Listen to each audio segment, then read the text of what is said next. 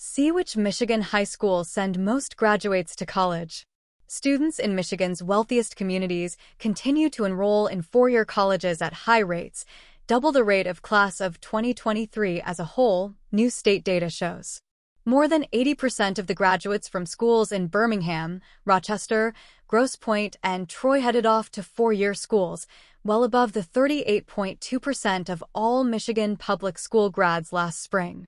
The school-by-school data shows that the drop in four-year attendance experienced in 2020 in the first year of the COVID-19 pandemic was felt most in schools with more students from less wealthy families. For instance, at Battle Creek Central High School, where 72% of students come from economically disadvantaged families, 18% of the 179 grads in 2020 went immediately to a four-year school the following fall.